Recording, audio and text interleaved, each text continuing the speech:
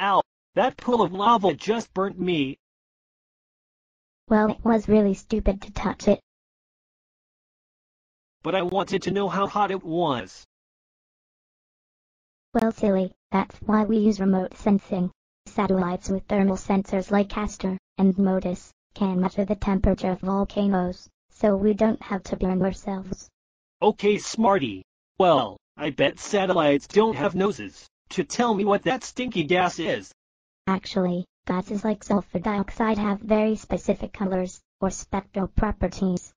Satellites, like Limite, Castor, and Modus, use spectral properties to measure the type of gas and how much is present. Well, that's really cool. I guess satellites measure ash particles in the atmosphere too. Absolutely. And that's really important for the aviation industry, to make sure that planes don't destroy their engines by flying through ash clouds. What about these new bits of volcano that have been formed from the eruption? Can satellites see them too? Yep. High spatial resolution optical satellites can't see any changes, but we can also use INSAR to measure very small deformations. Super cool.